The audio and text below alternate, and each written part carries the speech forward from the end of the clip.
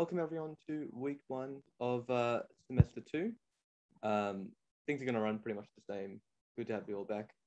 PSPlatypus has returned new and improved with our friends Janam and Jaina. Sorry, Jainam and Jainil. I should really be able to pronounce that. So give them a warm welcome. They'll be taking you for some parts of physiology and clinical skills today.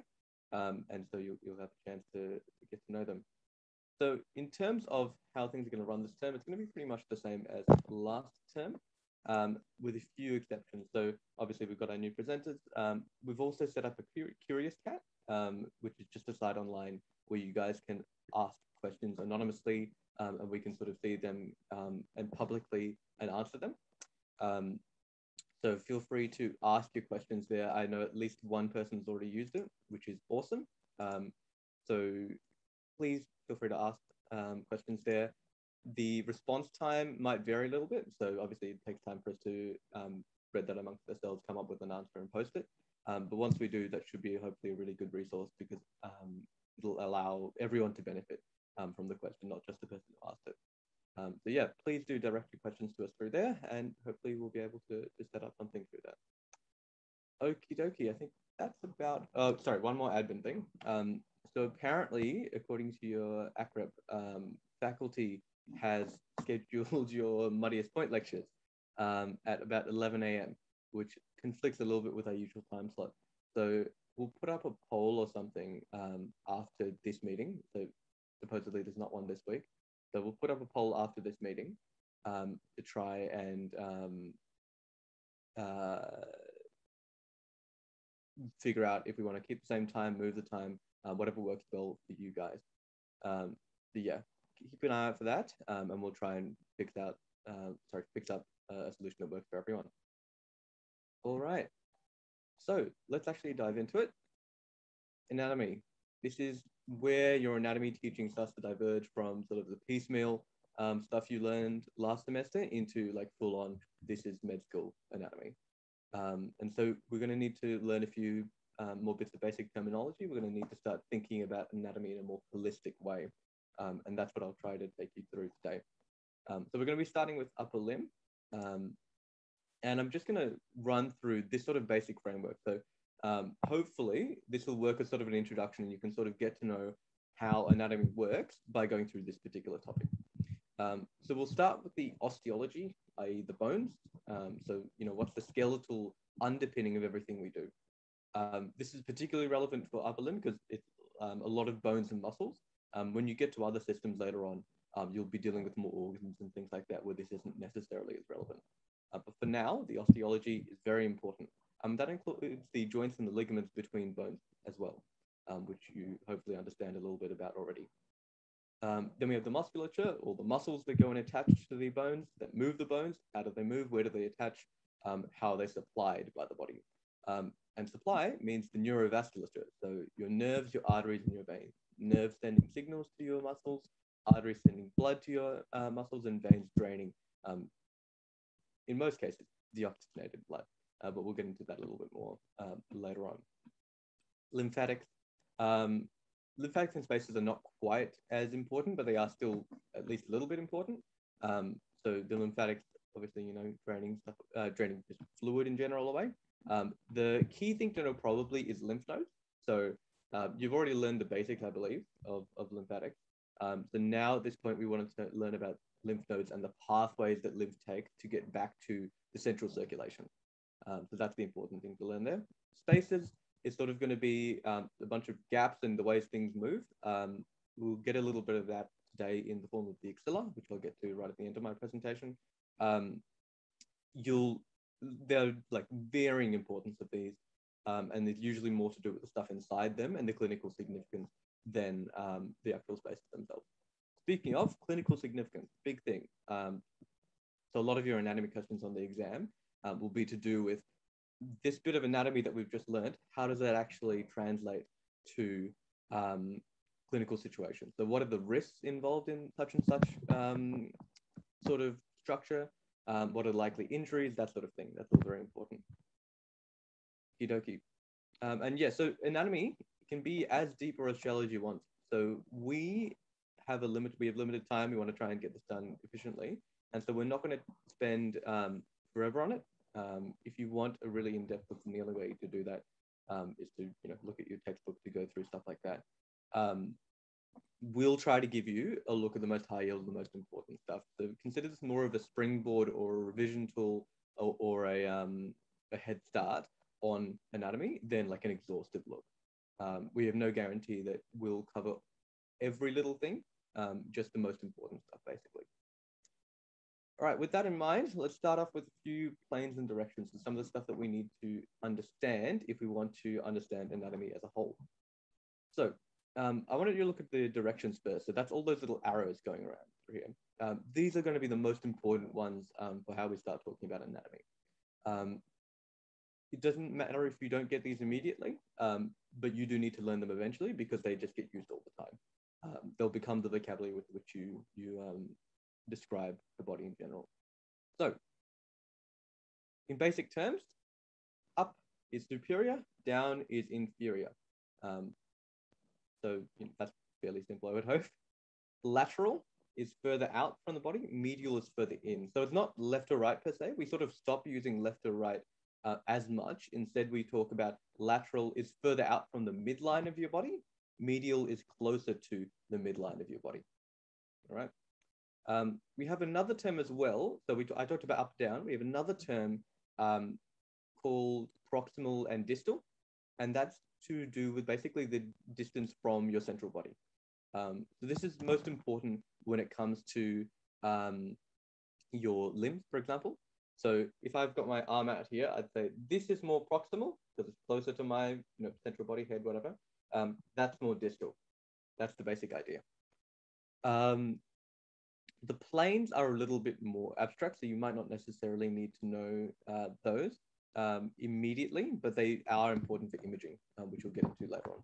So that's, x-rays and stuff like that often use these planes as a sort of framework for how they look at your body. One term I did forget to mention just then, sort of forward, anterior, backward, posterior. That's not on this, I don't think that's on this diagram, but that's another one that you'll see. Yeah. Don't worry again.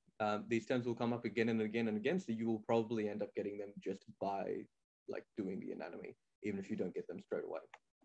Okie dokie. But yeah, so the planes, like I said, not as important, but if you want to know, coronal is sort of across your body. So imagine if you it's an asymmetrical cut. So you're cutting the front of you, anterior side, versus the back of you, posterior side. Sagittal cuts you down the middle, so your right and left. And transverse cuts you through the middle, but like through the waist almost. So superior versus inferior. All right, terminology. So we're going to be talking a lot about muscles today because, like I said, the upper limb has a lot of muscles in it, and so they're quite important to how everything works. So the attachment of a muscle is considered, so each muscle has at least 2 attachments. Some of them have more, which we'll see.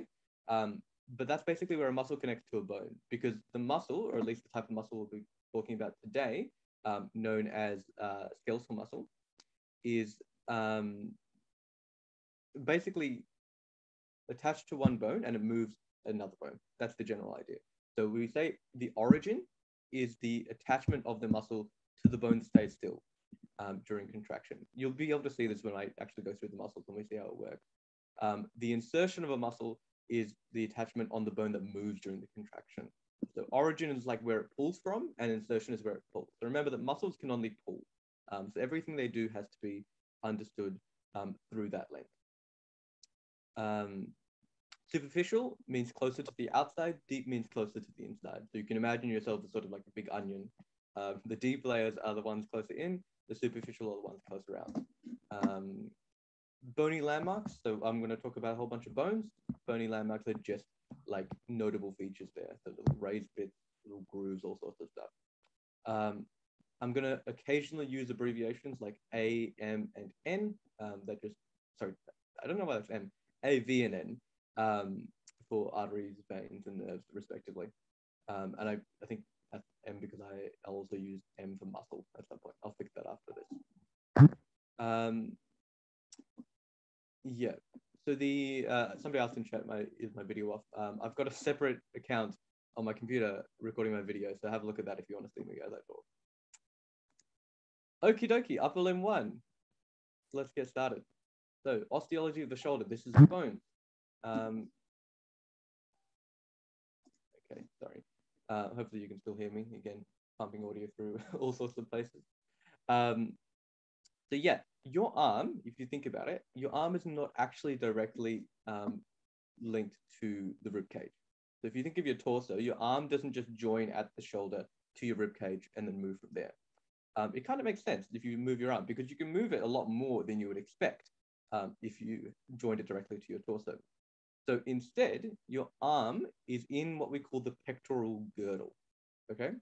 So it's a whole big socket for the arm, which is actually able to move around the rib cage. So it's sort of a big swivel that glides over the rib cage and allows you to move your arm in all sorts of crazy directions. The only place it's actually connected is actually through your collarbones to your sternum at the front. So if you think about it, that's your entire arm, all of the stuff here, your shoulder bone, it's all connected. If you look up there in the top right of the diagram, at that little bit called the sternal end of the clavicle, that's the entire connection, bone-wise, of your arm to your body. So there's not much there. Most of the connection, like most of the stuff that actually keeps your arm in place, is muscle. So what that means is that your shoulder joint has a lot of mobility. It can move around a lot, which is good because we need to move our arms a lot.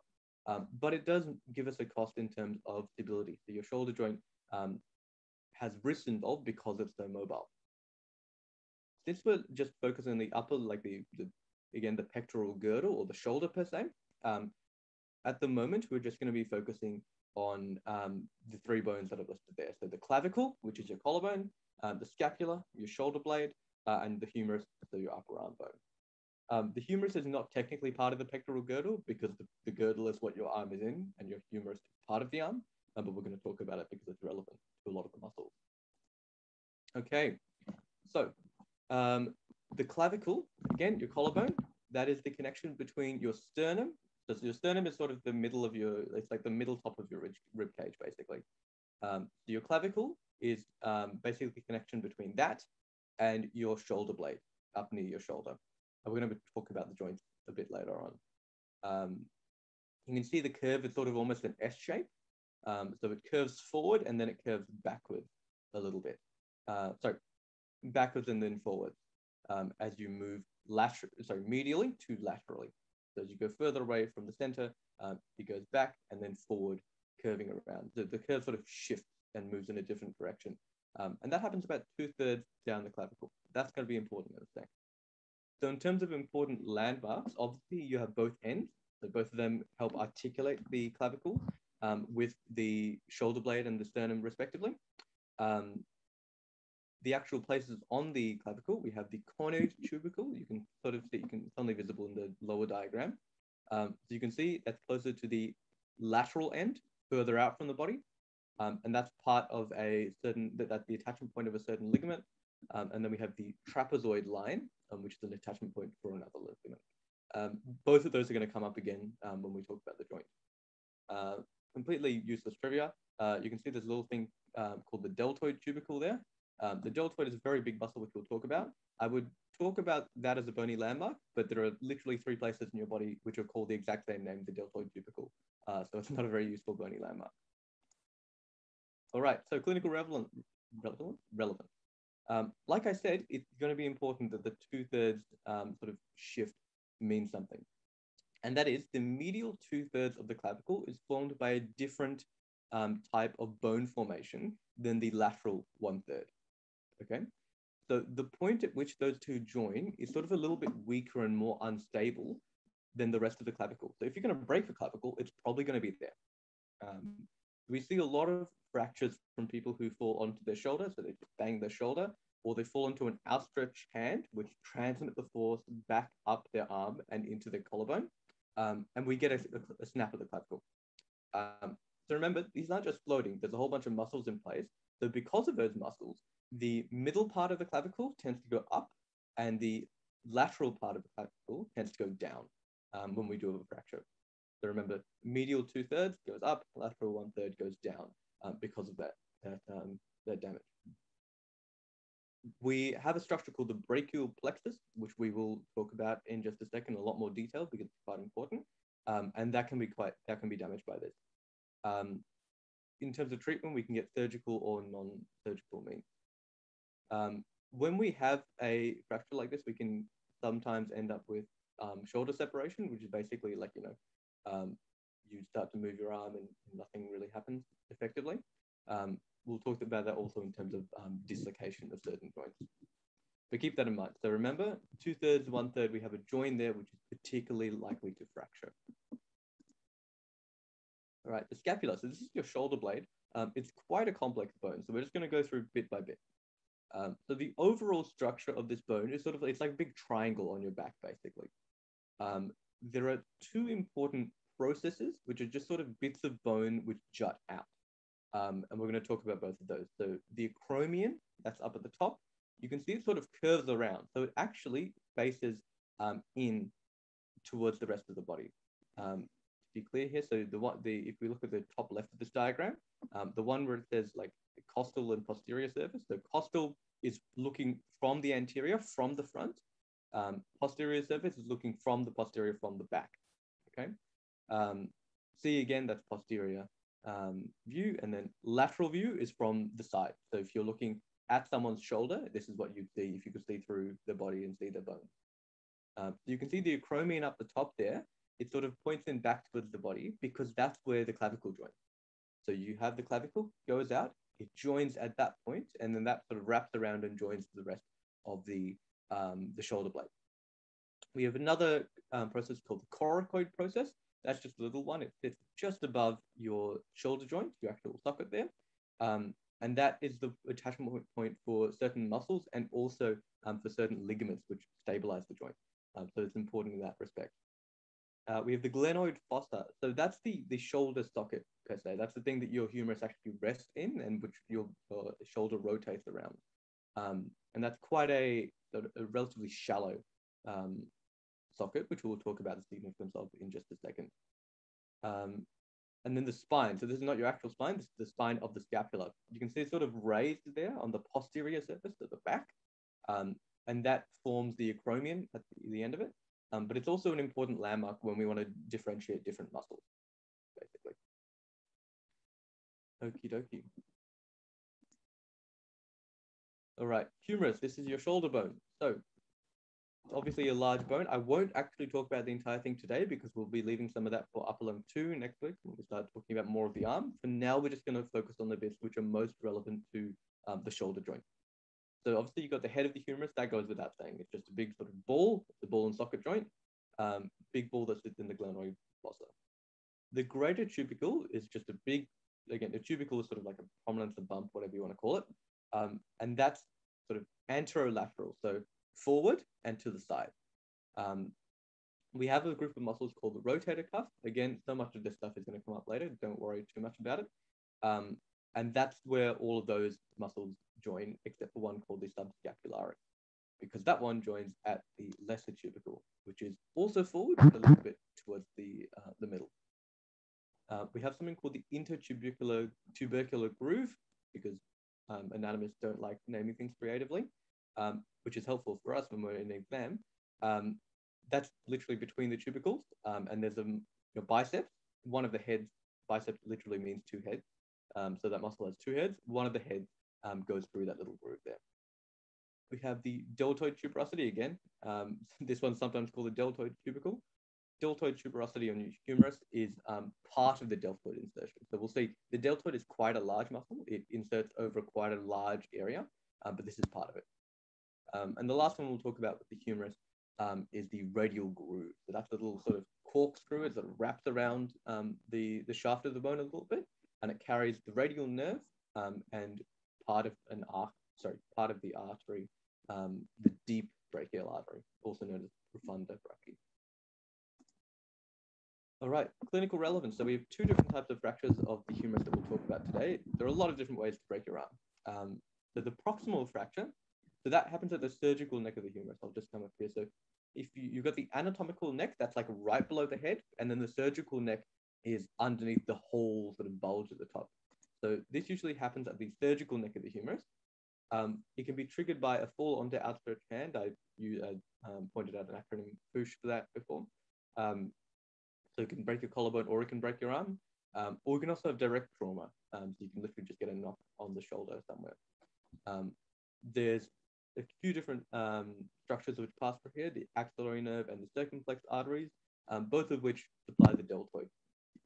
So when you get a patient who's had a fracture which has damaged those structures, they may have paralysis of the deltoid and another muscle called teres minor, because they don't have proper blood supply, they don't have proper nerve supply. And so when they try to move that, the brain's sending signals, but they're not getting through, basically. Difficulty of abduction. We'll talk about the movements in a little bit. We've got different names for different things you can do. Abduction is lifting your arms like that, basically. Paresthesia, anesthesia, again, little terms. You'll understand these a lot more as you go through the term semester. Paresthesia just means change sensation. So it feels different, like pins and needles or something. Anesthesia, you can't feel it. So mid-shaft fracture, direct trauma, you fall on your arm, you break it, something like that. So that radial groove, that stuff wraps around quite close to the bone because it's right in that groove, which means if the bone snaps, then they can be at risk of rupturing. So your radial nerve and your profunda brachii artery, it presents as something called wrist drop. So if you hold your hands out like this, if your wrist drop all the time like that, you find it hard to lift your hands, that's called wrist drop. So we get that because of the muscle supplied by the radial nerve. And anesthesia to your dorsal hand. So dorsal meaning this sort of surface. I forgot to say actually, so let me scroll back really quick. All right. So this position we have here, you can see the woman standing here looking straight forward and her palms are sort of forward. That's called the anatomical position. So because your body can move, it doesn't really help if we say, you know, your arms are your hands are superficial to your head because you can lift them above your head. And so all of our like position terms, so when we talk about things in terms of these directions, they're all based on this position called the anatomical position. So if we go back down,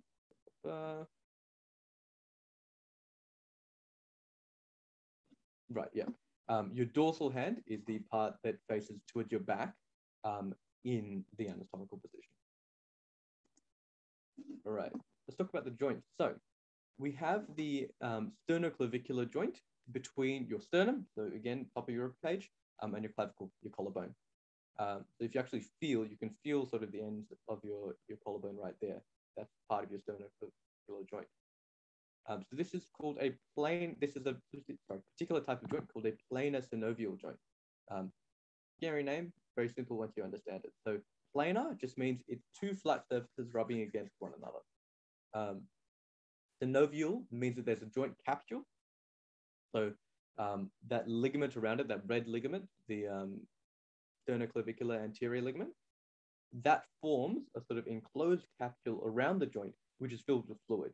And that fluid is like hydraulic fluid or something in a machine, which makes it easier for the joint to move. So the synovial joint is one filled with fluid, which makes it easier to move. Planar joint is one between two flat surfaces. That's it. This is a very mobile joint. Again, you can do a lot of cool stuff with your arms. If you feel your collarbone while you do that, you'll see that it can move quite a bit. But it's really dislocated because it's just a good joint. When it does dislocate, it tends to go forward. So like you have a pressure on your arm that goes back and it pops the clavicle out forward. Very rare though. The sternoclavicular joint, this one, it has also has a thing called a fibrous disc, which you'll hear about more in your lectures probably. And that's, again, another sort of bit of cushioning in the joint. On the other side of your clavicle, so you know we have our clavicle, we're now going over to the shoulder blade. We join at the acromion process, so that's part of your scapula there. Again, that's a planar synovial joint. So two flat surfaces, end of the clavicle, and the acromion. The acromion is a bit rounded, but it's close enough to flat for our purposes. It's also synovial, we have more fluid in there, and there are another three ligaments that support it. So we have the acromioclavicular ligament, and then there's another one. You can call them together the coracoclavicular ligament, between the coracoid process and the clavicle. Surprise, surprise. And the two parts of that correspond to the two bony landmarks I talked about earlier on the clavicle. So you have your conoid medially, closer into your midline, and your trapezoid further away from your midline. And so this is like very important to your support of your shoulder. So when this joint pops out, so your acromioclavicular sort of just disconnects, you get something called shoulder separation. That's not the same thing as shoulder dislocation, because your arm will still be in its socket, but the socket itself will no longer be properly connected to your clavicle. And so when you try to move your arm, it sort of just stays there. And you have like very abortive small movements. So that's what we see in patients who have an acromioclavicular dislocation. If you haven't noticed by now, a lot of these are very helpfully named by literally the things that they're connecting or something like that. So take advantage of that where you can. Makes it a lot easier to remember. Okie dokie. So the glenohumeral joint is a fancy name for your shoulder joint. Okay. This is called this is a ball and socket synovial joint. So literally the important thing to understand just here is it is a ball, your humerus head ball, and the socket is the glenoid fossa. There's another 3 ligaments there. They're listed on there. I'm not going to go through them because you can read, hopefully. This is highly mobile. So this is a very important thing to understand. So the head of the humerus, it's a big bulbous ball, and your glenoid fossa is a very shallow socket. There's not a proper socket where you can pop it in fully. It actually sits there quite shallowly, and so that means you get a lot of mobility. You can move your arm a lot, but it's more likely to dislocate. So the other thing to compare it to is your hip joint, right? So your legs and arms are actually quite similar in a basic sense, but you get hip dislocations much less commonly than you get arm dislocations. And the trade-off for that is you can move your arm a lot more than you move your hip. So those are things to understand there. When you do dislocate your arm, you tend to dislocate it anteriorly and inferiorly. So it goes forward and down. Don't worry about the movements listed there. You'll understand those when I talk about the movements. And that's just because there's less support for the bone in that direction. If you look at the lower right diagram, there's a bunch of things called bursae. Those are basically little fluid-filled sacs that again help cushion the joint. So you'll understand there's a whole bunch of structures around each joint which are basically dedicated to keeping it moving gently and smoothly. All right. Take a quick break because we've gone through a lot of stuff. Then we're going to be talking about the brachial plexus. So we're now moving on to nerves a little bit. We're taking a little quick detour into nerves because before we talk about muscles, just because, well, muscles are supplied by nerve. And so the innervation of a muscle or the nerve which supplies it is quite important. That's both in terms of just understanding what each nerve does and the importance of that, but also in a clinical sense, if such and such a nerve is damaged, you need to be able to say, okay, well, this will have this effect on these muscles. So that's quite important. Okie dokie. I've got two photos, two diagrams here. Okay. So the left is a more anatomical look at the brachial plexus. The right is a more diagrammatic. So just excuse me. It's like a subway map. It's just all like sort of simplified. The one on the left is still not accurate to what you will see if you open up a cadaver, because you'll expect to see something nice and well defined, and it'll really just be a bunch of spaghetti, right? It's just a whole bunch of little filaments moving together. When you open up a cadaver, it is very hard to differentiate these things. So understand that even when we have our pretty anatomical diagrams, they are not necessarily true to real life. In life, everything is a mess, genuinely. And so don't expect to necessarily see this when you do it, but this is a good starting point to eventually being able to look at that mess and pick out, oh, well, this must be this, and that's probably that. A lot of the time it will be probably for many years to come. Okie dokie. So why do we have the plexus in the first place? So basically, you have a whole bunch of nerves coming out your spinal cord. And so those develop quite early in your embryological stage. So you're sitting there in your mum's tummy, and the nerves are slowly developing, but they're not perfectly aligned. So different nerves from different vertebrae there are going to go to different places. So not all of the nerves from a certain spinal root are going to go to the same area. And so a lot of them will mix together into nerves. So the roots are basically the little holes in the side of your vertebra and in your spine in general, which allow your spinal cord inside to send nerves out the side. So that's what a spinal root is. We name each root for the vertebra above it. You have the vertebra, C5 vertebra, and then the C5 root comes down like a little bit below it, because the roots come in like roughly between the vertebra. So those roots come in, they mix into the brachial plexus, and by the time they leave, they come out as nerves. So nerves are actually properly segregated by function. So all of the fibers in this nerve will go to this muscle. Whereas the root fibers coming out of your spinal cord can go to heaps and heaps of little different places, and they all mix together in order to group into like where they're going. So you have a plexus at most of your limbs and in other places as well, again, because of the same thing. The nerves need to get from their original organization, which is a little bit haphazard, to more ordered groups of we're doing the same thing, so we're going to go together, basically. And that's what forms your actual nerve. So the things that you need to understand with the brachial plexus is basically this little progression here. The roots, trunks, divisions, cords, and branches. Note that these two diagrams are facing different ways. So the one on the left here, that's a left shoulder looking from the anterior forward. The one on the right here, the diagrammatic one, if you were looking from the same direction forward, it would be the right shoulder. It doesn't matter. It's the same stuff either way. So our roots are C5 to T1. So these are named for your vertebra. There's a little exception there in that you have no C8 vertebra, but there's a root called the C8 one. You don't need to worry too much about it. You'll understand this further on as you talk more about the roots. But understand basically you have C5 to T1 as vertebra in there. And so the roots all come out from there. And then they make 3 large trunks. The trunk's actually pretty easy to remember, for one, because they're named quite obviously.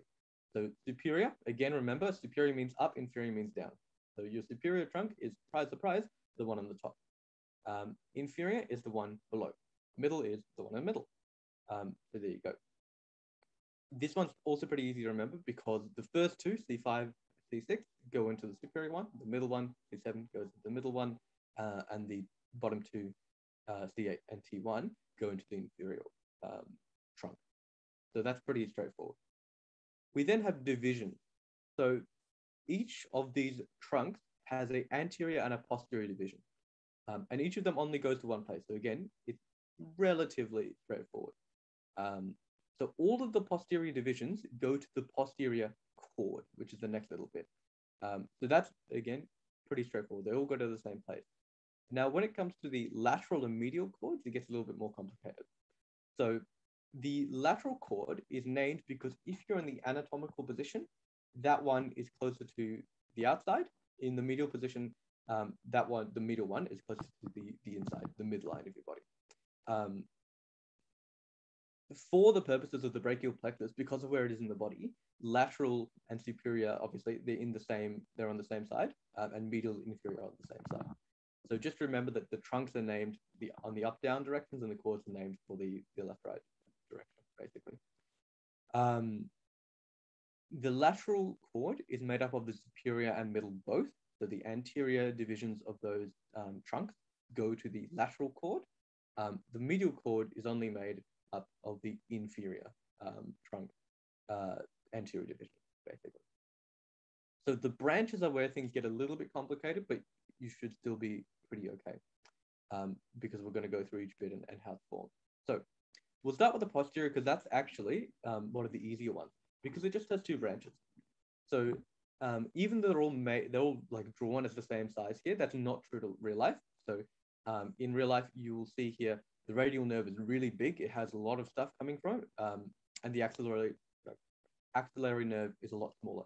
So you can see here on the left, the axillary nerve, it sort of curves around. It just supplies some stuff up in the shoulder, whereas the radial nerve, it goes on and it actually supplies the entire back part of your arm. So the radial nerve makes up most of the nerves from there, axillary from the other one. The other three become more easy to understand once I tell you about the median nerve, because the median nerve is the one in the middle. So all of these three, musculocutaneous, median, and ulnar, are formed from the lateral and the medial cord. The median nerve is the one in the middle, and if you look at it from sideways, it sort of looks like an M, right? So you've got a little, if you look at only the anterior stuff, the lateral and medial cord, you can see musculocutaneous is one side of the M, ulnar is the other side of the M, and median is right at the bottom of the M. So you can look at that, and that actually works a little bit in cadavers as well. If you look at that M shape, the median nerve will be the one coming out through the middle. And from there, the musculocutaneous one is the one more superior, more lateral, same thing, in this situation at least. The ulnar is one which is more inframedial. Okay. We'll learn more about exactly what they do a little bit later, but that's the general idea. This is a more complex version of the brachial plexus diagram. So once you're confident with the basic, this one is a good one to talk about, to use. I won't talk about it too much now because you guys are still focusing on learning how it works in the first place. But once you understand that, it can be useful to talk about all these different nerves, because a lot of these go and apply different muscles.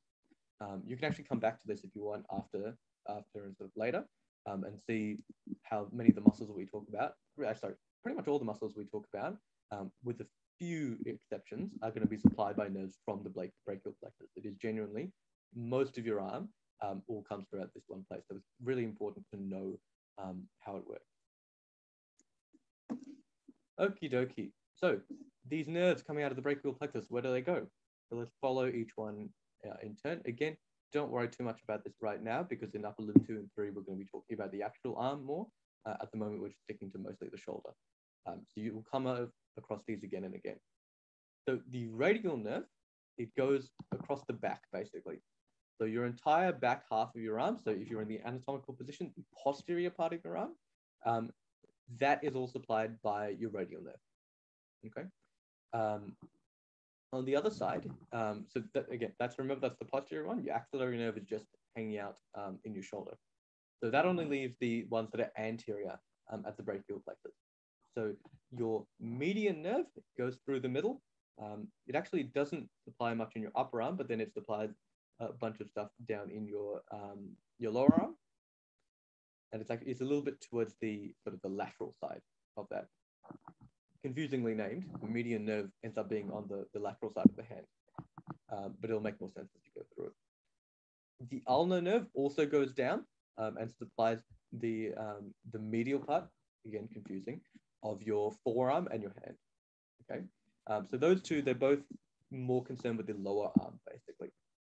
The upper arm is handled by that one that was most lateral at the brachial plexus, the musculocutaneous nerve. So the musculocutaneous nerve, the front part of your upper limb, the anterior part, that's all supplied by the musculocutaneous nerve. Your median handles most of your forearm, your ulnar handles a little bit of your forearm, and they both supply your hand. That's the basics. Again, you'll go through this again and again, and it'll start to come more naturally to you. That's the same sort of stuff summarized. In terms of sensation, so that's where you feel it. There's more maps and things for this, but they basically all supply the sensory feedback to different areas. So axillary regimental badge, that just means like over your shoulder. So if you were wearing like a military uniform, where would your badge be? Here. The rest is all fairly straightforward. So parts of your forearm and palm and your fingers and all sorts of things. All right, really quickly, we're going to talk about dermatomes and cutaneous innervation. So the dermatomes, that's the diagram on the left. So that's basically saying this spinal root, so the stuff coming out of your spinal cord, your spine, supplies the sensory innervation to this part of your skin, okay? Excuse me. So that's all very neat because it's all organized by spinal cord. And when you're a little embryo in your developmental stage, everything is sort of very neatly developing in that sense. Like everything, it's like you're a whole bit of salami and they get stretched out. And so it looks very neat when you actually map it out. Usually it's all just a bunch of little lines across your body. when we get to nerves, it gets a little bit more complicated because, like I said, they come out of spinal roots and then they mix and they go to different places based on what they supply. So, excuse me. Cutaneous innervation is, we say, not this root, but this nerve supplies this area. So you can see the map on the right there. Looks scary. It's not necessarily too scary. It's all talking about different parts of different nerve supplies, basically. So you can see there your axillary nerve, you can see parts of your ulnar nerve, you can see parts of your median nerve, all that sort of thing. So again, just remember there's a difference between those. Dermatomes are by spinal root, cutaneous innervation is by nerve. There's also something called myotomes, which is like which parts of your muscle are supplied by which spinal root. They're a little bit less high yield, so I won't talk about them here, but good to know that they exist and you can look at them if you want. Well, okie dokie, movement. So this will start to make more sense hopefully now. So we have, again, more anatomical terms. We have terms for directions, we have terms for planes, we also have terms for movement. So if I can, I don't know how well I can demonstrate here. So abduction, it's when you move. So ab, if you did Latin or whatever, or as Kyle actually pointed out in chat, I think, abduction is like you're taking something away, right? You kidnap a person or something. So abduction is taking your arms away from your body. You can imagine if you do jumping jacks or something, that's abduction, all right? Adduction is the opposite. So ab away, add towards. That's the different things that happen there. Flexion and extension, that's forwards and back. So if I swivel here, so if I flex my arm, I'm moving it forward like that. If I extend my arm, I'm moving it back. So strictly speaking, humans can do a thing called hyperextension. So extension should technically just be the opposite of flexion, but you can extend your arm a little bit further back, and that's called hyperextension. You don't need to worry about it too much, but that's just part of your normal range of movement. So remember, flex, extend. And so that actually means the arm as well. We won't talk about the arm itself because we're going to focus on the shoulder, but like all of this stuff, when we talk about flexing, all of that is flexion because you're sort of folding it all in the same direction, if that makes sense.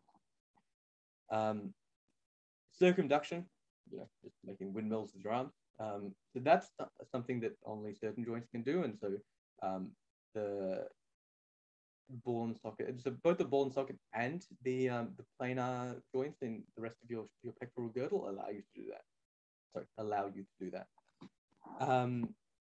Internal and external rotation is a little bit harder to understand. It helps if I put my arm up like this. So basically, internal rotation is when you do this. So focus on my shoulder joint, ignore the arm itself. I'm not moving that. Internal rotation is this. External rotation is that. Okay. You can also do it down like in the diagram there that shows you further down. Medial is internal, lateral is external.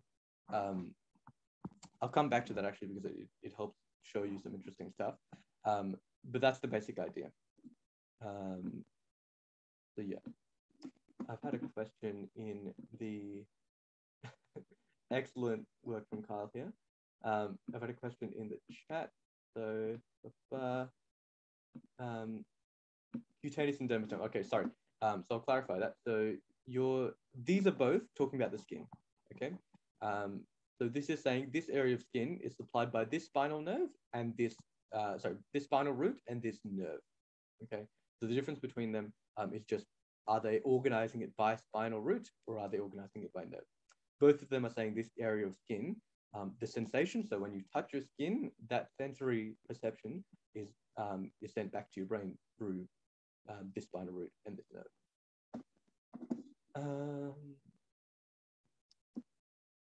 Would it be correct to say that the C6 part of the musculocutaneous nerve supplies the dermatome region that specific nerve innervates? Yeah, more or less. So remember at the same time though, so the C6 part of the nerve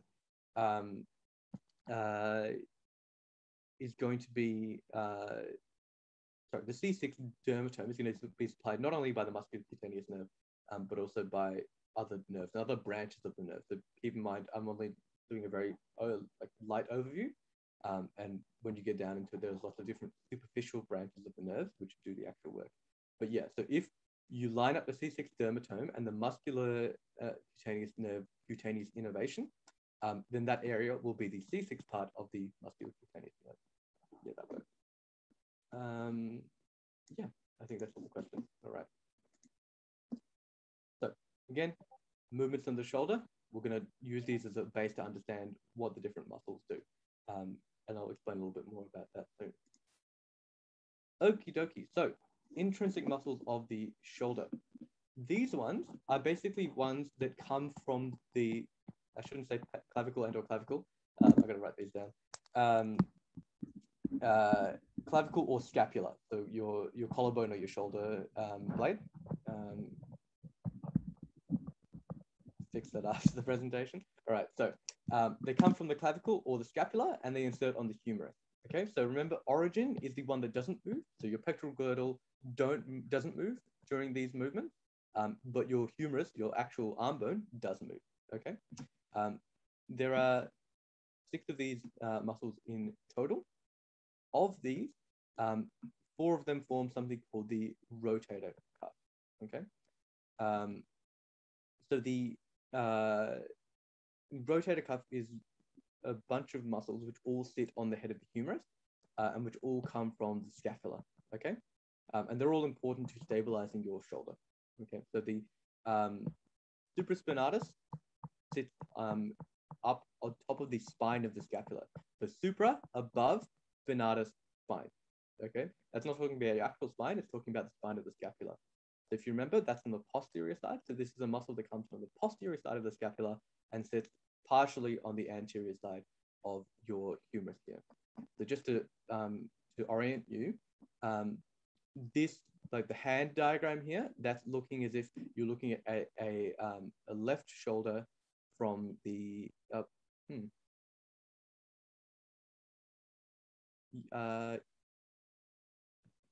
me try and visualize this for a sec.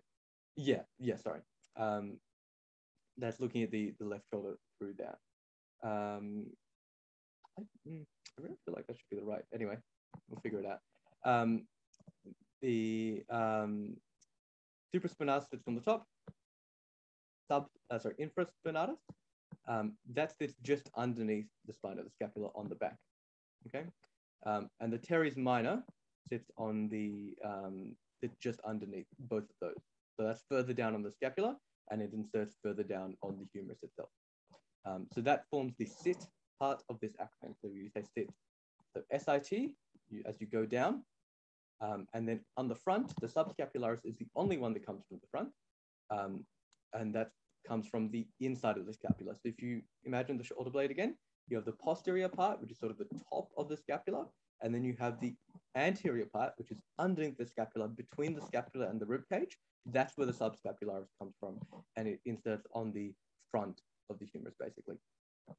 So the deltoid is another muscle which comes through this whole area, and it starts from the clavicle, basically. It goes around to both the clavicle and the scapula. It makes a sort of V shape at the top, and so it actually lets you do a lot of different things. So the front part of the deltoid can help you move your arm like this. The back part of the deltoid can help you move your arm in the other direction. And the middle part of the deltoid, or the main movement of the deltoid, is to help abduct your arm. So there's lots of different things that you can do with the larger muscles, which have a lot of different fibers, muscle fibers, pointing in different directions. We'll elaborate on that a little bit. So the other one that I talked about that I didn't talk about is the teres major. So that's the one, if you see here, it's sort of in the subscapularis diagram, the green one, it's the one below the subscapularis. So it comes from further down your body a little bit, and it inserts on the humerus. It's not actually from the scapula, so it breaks the rules a little bit for this group, but it's also part of the same group. So intrinsic muscles of the shoulder. This summary sort of thing. Eventually you'll understand this. A point I want to stress here is do not try to just like straight up memorize, if anything, the muscle action, okay? So innervation, sometimes it can be a bit memorizing. To an extent, you can think logically. So, okay, well, this nerve supplies this area, and especially when it comes to the parts of the arm. So when we talk about muscles that are on the front or back of the arm or forearm, those ones you can think logically because there are certain nerves that supply those areas. The rotator cuff muscles, it's a little bit more up in the air because you've got a lot of different nerves which run through there, so you may have to memorize them. And you will have to memorize the attachments because that's just where it is. But once you know the attachments, you should be able to figure out what the muscle does, okay? Because they all do the same, because literally, so every muscle does the same thing. It pulls. It pulls the insertion closer to the origin. Okay, so let's use an example. Supraspinatus, origin, or the proximal attachment, same thing. That's the top part of the scapula. Distal attachment, part of the humerus. Okay, so that's the back of the scapula to the back of the humerus. Okay, so when it pulls, the only way to get the back of the scapula to, if anything, it's more the side of the humerus. The only way to move that closer is to turn your arm. So what does the supraspinatus do? It turns your arm. It laterally rotates your arm. Okay. Everything works like that. Literally, you can go through the origin and insertion of every muscle and just imagine what would happen if I pulled from here to here and there's your action, like straight up. So that's the way you should be thinking about muscles. Don't just think of them as like, oh, here's this thing which like I can memorize everything works. It'll make it so much easier for you to understand these things if you don't have to memorize it because you can think about it in terms of this pulls from here to here. Okay. So yeah, you can see, like I said there, the deltoid, it has a lot of different movements because it has a lot of different parts. Losing my voice immediately. The supraspinatus, infraspinatus, and the teres minor. So the supraspinatus, it can, sorry, I misexplained that a little bit before. Supraspinatus, because it's a little bit higher up, it can abduct the arm. So lateral rotation is actually not its main job, but because it's higher up, so it's sort of close to the top of the scapula, it then pulls near the top and to the side, lateral, of the humerus. When it pulls those together, imagine this getting shorter means your arm goes up. So it helps the deltoid do that. The one that I was thinking about when I was explaining the supraspinatus was actually the infraspinatus. So that sits just underneath. That's probably like the back to the middle or the outside. That one laterally rotates the arm. My bad. So if you remember the rotator cuff, so there's supraspinatus on the top, infraspinatus, and teres minor on the back. The supraspinatus is going to pull like that. Infraspinatus and teres minor, they're going to pull like that to the back. The one part of the rotator cuff that actually is on the other side, so inserts on the anterior side of the humerus, is the subscapularis. So what's it going to do? It's going to do the opposite because everything comes back to the attachment, right? So since it's pulling this, like the front of your humerus closer to like the underside of your shoulder bone, it's going to rotate your arm the other way, okay? And that's how it works. So again, literally everything comes back to the attachments. If you consider where they are and you imagine them pulling, you will understand the muscle. Okie dokie.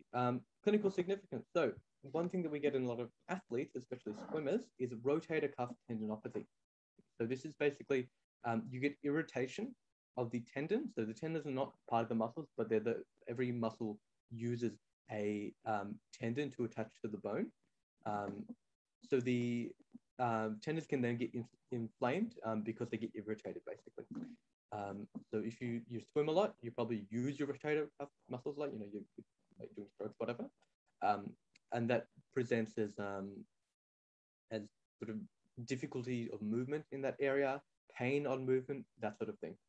So if you don't treat it, and especially if you keep using the muscle because the tendon's out of whack, if you keep using the muscle, you can get permanent tendon damage, and you can also get bursitis, which is, remember those little fluid-filled sacs? Those can actually get inflamed as well, which is obviously quite bad for you. Supraspinatus tendonitis is actually the most common one, and that's the one actually shown there. So in a supraspinatus tear, the reason it's particularly vulnerable is because it runs through an enclosed space. So it comes basically between the acromion there, that little process, and the humerus on the top of the scapula. So that's a very small enclosed space, which makes it easier for it to rub and get inflamed and then eventually tear. So this is a bad thing. It's bad for your continued use of the arm, so you want to avoid it. Okay, the extrinsic muscles of the shoulder, these are much less low yield than the, they're much lower yield than the intrinsic muscles of the shoulder, but they're still important. So the trapezius and the latissimus dorsi are what we call superficial. So they lie on top of the other deep muscles. So if you were to slowly dissect cadaver, you go from the outside to the inside, you would encounter the trapezius and the lat dorsi first. So the trapezius is the big boy, right? This is the largest muscle on your back, and it covers a huge amount of space. And again, because of that huge space, it can do a lot of different things. So it can pull the scapula up like that a little bit, and rotate it a little bit. It can also actually pull it down and to the side in some cases, because there are all those different muscle fibers pointing in different directions. Your lat dorsi, so that's to do with sort of adducting your arm and internally rotating it. Your rhomboid, so levator scapulae, literally the name translates to lifter of the scapula or shoulder blade. And so surprise, surprise, it does exactly that. Your rhomboid minor and major, they actually can be quite difficult to differentiate in a cadaver because they're both running in the same direction, and that little break between them isn't always present. And so they have very similar purposes. So in terms of what they do, I've shamelessly stolen this from PSPlatypus because they have a very good table on what each of these things do and their innovation. So the rhomboids, they both help stabilize the scapula. The levator elevates the scapula medially. So again, consider lift the scapula up medially towards the middle, which means we'll get inferior rotation. The lat dorsi, again, we can bring your arms towards you and do that. So one thing I want you to just imagine for a sec is when you sort of pull your arms down, and sorry, think of another way. So if you hold your arms like 90 degrees like this, and then you try to internally rotate them, you can sort of feel how you hunch over a little bit at the front. That's because a group of muscles that we're going to talk about in a sec, your pectorals help make that movement, okay? And they're from the front, which means you hunch over a little bit like that. When you externally rotate, so you sort of start with your arms like that, and you go that, you can feel yourself like the bottom of your arms moves a little bit in and towards the bottom. That's because your lat dorsi is in and towards the bottom, and it's the one actually pulling stuff.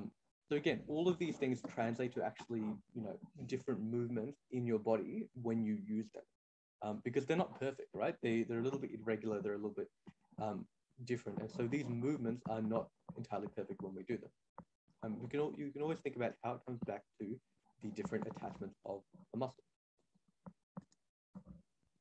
Okay, axio-appendicular muscle again. So talking about your pectoral muscles and a few other ones associated with them.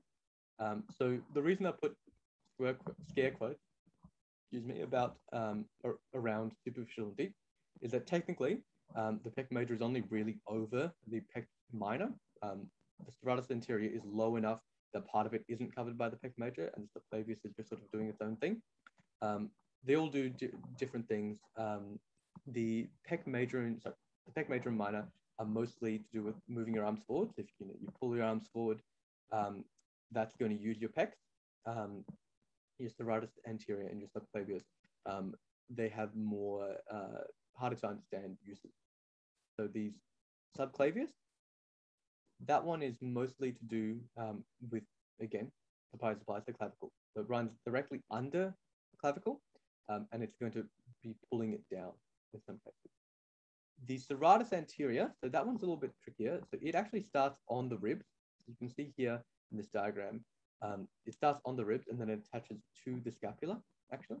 And so that can both help stabilize the scapula because, again, we have very little osteo attachment, very little bony attachment, and so we need a lot of muscles to anchor it.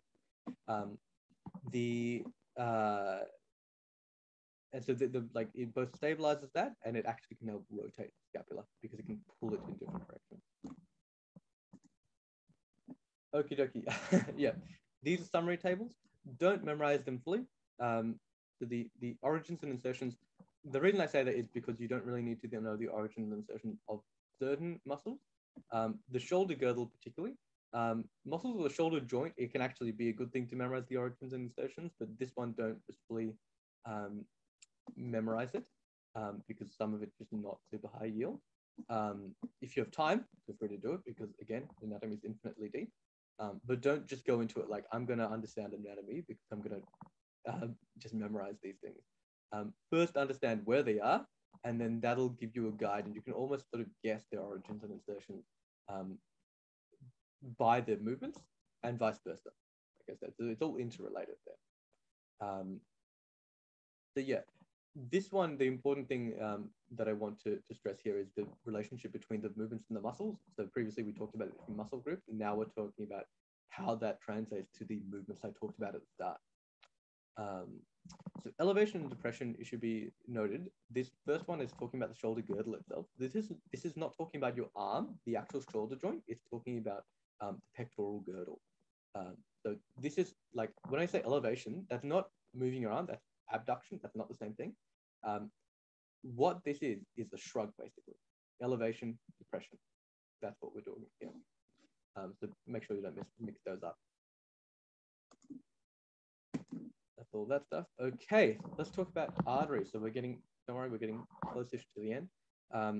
The arterial supply of the upper limb is all based on the one major artery, okay? And that it stays the same artery. Like, it's just, if you looked at it in the body itself, it's just one big line, but it has 3 different names at 3 different points. So it starts as the subclavian artery. So that's from where it starts it starts from your aorta, your main artery. Comes out as subclavian. It goes out, it has the same name until it gets to something called your first rib, which is part of your rib cage. When we have the axillary we then call it the axillary artery, which is named for a certain space called the axilla, we'll talk about in a sec. That's from the first rib to the lower border of the teres major muscle. So you remember the teres minor, which comes from the scapula, and the teres major, which comes from lower on the body. And then we call it the brachial artery, from that point to the upper border of the cubital fossa. Cubital fossa is a fancy way of saying just a little bit in your elbow joint. So we call it a brachial artery from all of that. The reason we stopped calling it the brachial artery after that is it actually split. So it's just one artery from all the way from where it starts to this point, and then from there it splits. That's not to say that it doesn't give off branches. So there are lots of different branches of the artery which come off, but the main bulk doesn't split until we get to the arm. The 2 arteries that it splits to in the arm are the radial, so that's more lateral, closer to your thumb, and the ulnar, which is more medial. These are actually a little bit redundant because they both go to the same place and because they join up at the end. So a little bit of trivia which they might mention is that when you need an artery in a different place, sometimes they'll take one of these arteries because you can usually survive okay without one of them. I'm not going to talk too much about the arterial venous supply because it'll come up more when we talk about the rest of the arm. So we talk about elbow joint, wrist, hand, that sort of stuff. But we do have a few bits that we're going to focus on, which are closer to the shoulder. So right up near the shoulder, we have the posterior and anterior humeral circumflex arteries. Okay. So they come from the axillary artery, so before it gets called the brachial artery, and they come around the humeral head, so right at the shoulder. So if we have a fall onto the outstretched hand, whoosh, that sort of little keyword, we have a risk of a humeral head fracture or a proximal humeral fracture, which can rupture that artery and potentially cause necrosis of the artery itself and the tissue around it because they're just not getting enough oxygen. So that's a particularly vulnerable area. Another particularly vulnerable area is the deep brachial artery. So you can see it kind of there in the diagram where the artery comes down next to the humerus. You can see there's one big branch that goes around it. That's the deep brachial artery. And so that one goes through that radial groove, that little corkscrew thing which wraps around. And what that means is that if we have a mid-shaft humerus fracture, that and the radial nerve which runs alongside it are both vulnerable to damage in that case. Okay, venous drainage. So arteries away from the heart, venous towards the heart. So we actually have a whole venous system, the deep veins, which is literally just paired with the arteries. So they have the same names because they are going alongside the arteries. They actually use the pulses of your arteries because your arteries have little muscles in them that help contract them. They actually help push your deoxygenated blood, in this case, back the other way. So they have the same names: axillary, brachial, ulnar, and radial. So the stuff in your fingers, we'll just go down like talking there. Your ulnar and radial veins, in the same way that your ulnar and radial arteries turn into a little arch in your hand, both deeply, like there's a superficial arch and a deep arch, and then arteries in your fingers. There are also arteries in your veins, the superficial and a deep arch, and then ulnar and radial veins, which go alongside it. So they both follow the same route. They literally lie alongside the arteries. And the dorsal venous plexus, which we call, which is just a bunch of veins in your hand, they're part of the next area. So that's the superficial vein. And so that's the main drainage for your hand, which is why we get both the cephalic and basilic vein running from the back of your hand forward. So if you look at the back of your hand, you'll see more veins, or you'll be able to feel more veins because that's a larger part of your hand drainage. So the cephalic vein is more lateral and more superior. So you can think of, again, if you have your arm out like that, superior and lateral become the same thing. And the basilic vein is more inferior and more medial. Both of them come from the dorsal hand. They have slightly different routes. We'll talk about this a little bit more when we talk about the axilla. The basilic vein, it sort of goes into the arm deeply around the upper arm, and it forms, along with the brachial vein, the axillary vein. So it's not exactly a coincidence that the place where we changed the names, so axillary brachial to axillary, is that joint. So roughly that place, the brachial vein and the basilic vein join together into one deep vein called the axillary vein, which runs along the axillary artery. The cephalic vein takes a longer route. So instead of going deep into the arm and joining up there, it takes its own sort of route for a little bit longer before eventually joining while it's already the axillary vein. So superficial versus deep venous drainage. The superficial veins are the ones that you'll be actually seeing. If you look at your body, the little bits of vein that you can see, they're all superficial. The deep ones you usually can't because, again, they run deep with your arteries. There's a particular one called the cubital vein. So you can see it right there. It's right over the elbow joint. It joins the cephalic and basilic veins. The relevance of this is not actually mostly anatomical, it's actually mostly practical. Because if you've ever had blood taken or something like that, they'll use that vein because it's an easy one to find and it's an easy one to sort of stab. And it's just useful when we want to take blood. So when we want access to your veins, we'll usually use the cubital vein.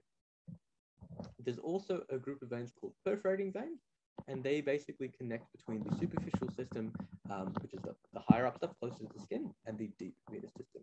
So they're both important there. I've got a question here. This is from further on. Sorry, I didn't get to this before. What's the difference between extrinsic musculature and axio-appendicular muscles? So the extrinsic musculature is mostly on the back. So your trapezius right on the back, your lat dorsi further down, your levator, I don't know how to pronounce that, levator scapulae, and your rhomboids, they're all on the back. Your axio-appendicular are predominantly on the front and wrapping around. That's the main reason. Some ones like the subclavian and the, sorry, no, never mind that, but not true. So they all join to parts of the shoulder, the pectoral girdle or the humerus itself, but they usually come from the front, and the extrinsic ones come from the back. That's the main real difference. Okie dokie. Sorry, is there much interference from my mic? Hopefully there's not too much sound. Sounds like there might be some interference. Hopefully you guys can still hear me okay? Maybe, probably. I will assume so. Yeah, we can. Easy, all right, okay. I think this is the last part, so all good. This is the next bit called the axilla. So this is an area.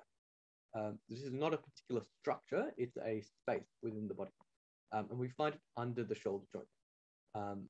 This is not a static space because you can move your arm and the shape of the axilla and the size of the axilla will actually change. But the stuff inside it will stay the same because it's not usually particularly stretchy. So the importance of the axillosaurus is mostly because of what's in it and the way things enter and leave it. Okay. The most important thing in the axilla, that's the brachial plexus right there. We also have something called the axillary lymph nodes, which are a bunch of lymph nodes in the axilla. Surprise, surprise. I'll talk about those at the end because they're important to cancer spread. We also have the axillary artery and its branches, and the axillary vein and its tributaries. So you can note the difference there. Branches because we're spreading out, tributaries because we're coming back in. The short head of the bicep brachii muscle, so just your bicep, and your coracobrachialis muscle are both running. They both run through here. Okay, so you can think there are sort of four main groups. So there's plexus, which is nerves, lymph nodes, lymph, vasculature, so your arteries and your veins, and then muscles.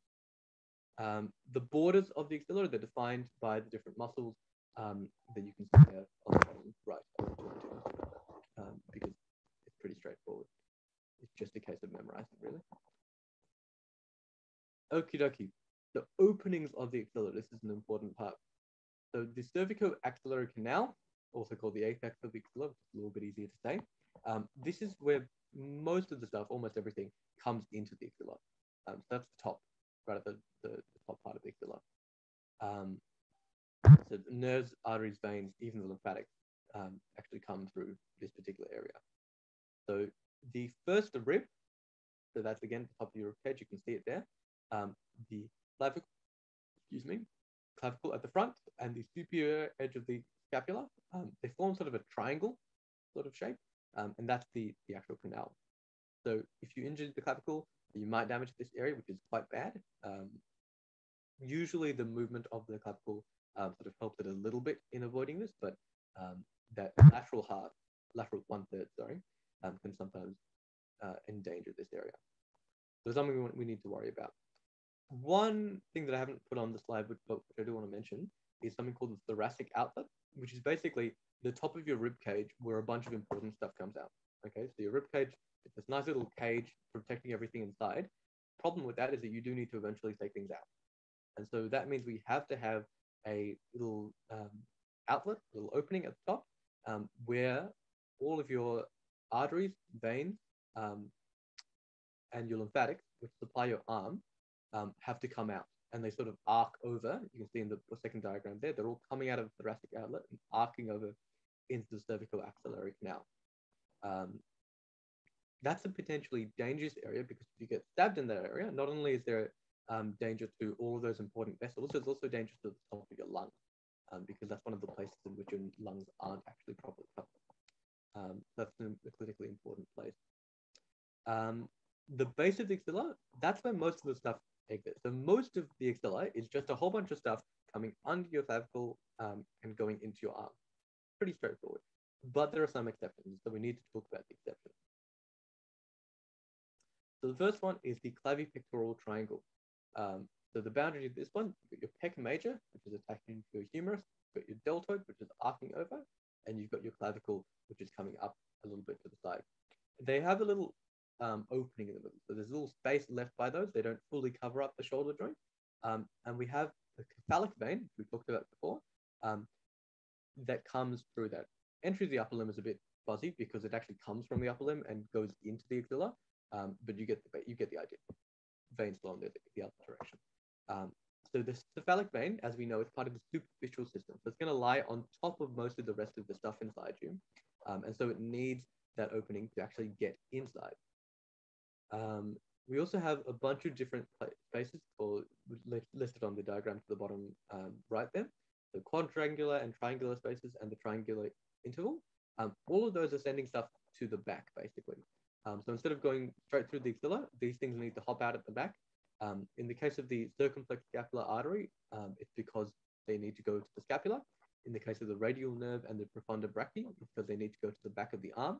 And in the case of the axillary nerve and some of the circumflex stuff, it's because they need to go to the back of the shoulder. So they're all important. They're a little bit hard to understand, but once you get it, it's pretty fine. You just need like the ways in which those muscles don't fully cover the area. The boundaries of all of those are defined by the muscles around them. So say the triangular interval, humerus, lat dorsi / teres major, and triceps brachii. And you can do the same thing for all of them.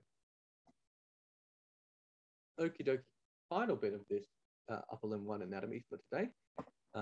Congrats to you all sticking along. This has been a bit of a marathon. Hopefully we'll cut it down a little bit in future years, but I can't guarantee. Sorry, future weeks, but I can't guarantee because we have lots of stuff to get through. So we talk about the axillary lymph nodes. So this is, the axilla in general is not super high yield. This is a little bit more high yield just because they harp on a lot about this in the case of breast cancer. So basically there are 5 groups of lymph nodes in the axilla. So you have your pectoral nodes, which are towards the front and the inside. Your humeral nodes, which are towards the side. They're also sometimes called lateral nodes. You have your subscapular nodes or posterior nodes at the back and the middle. And then you have 2 groups, the central and apical nodes, which basically just drain the other one and form this big chain heading back into your thorax. So there are different names for some of these. So the lateral and posterior ones, / humeral and subscapular ones. Between these 2 diagrams, we have all the names for them. So the significance of this is because those central and apical nodes eventually drain like right into your thorax and right into your SVC, superior vena cava. And when they do that, it means that if you have a metastasis, so you have cancer in breast, because you have breast cancer, and those cells start to spread, they can spread through the lymph nodes and actually get straight to the central circulation. That is bad because that means those cancer cells can spread throughout your body. And so we don't want that. So it's quite important that we understand how these work if we want to talk about breast cancer spread to understand it. Had a question in the chat. Could you explain what fascia is? The lecture mentioned a few times in relation to the axilla. So fascia is sort of connective tissue. So there's a whole bunch. It's not, your body isn't just a big bag with a whole bunch of muscles and stuff bouncing around inside it. It has sheets of this material throughout your body, usually associated with muscle. So you'll often find it wrapping around the muscle or moving underneath the muscle, and that helps bound parts of the axilla as well. So if you go up, yep. So the thoracic wall has fascia as well, and several of the other parts will also have parts of that throughout the axilla and forming the border. Yeah, I'd say it's more relevant when you talk about it's useful for the axilla. It's probably more relevant when you're talking about the muscles of the arm. So you'll see more of that later. Yeah, so it's sort of like wrapping, like glad wrap or something, but it's very strong. So it sort of adds structure and shape. Yeah, like packaging, exactly. Structure and shape to those muscles. This one is just a summary of all the different nodes, so the different names, them, and what they drain. So the pectoral nodes are the ones of concern in breast cancer. Those drain into the central, apical nodes, and then those go out of the axilla and into the danger zone.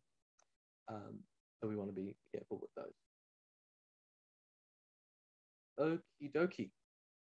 That wraps up upper limb 1. Feel free to ask any questions. Other than that, I will be handing off to, actually can't remember if this was Jaynam or Jaynil, but whoever did the introduction to motor system. That would be me, yes, Jaynam. Perfect, all right.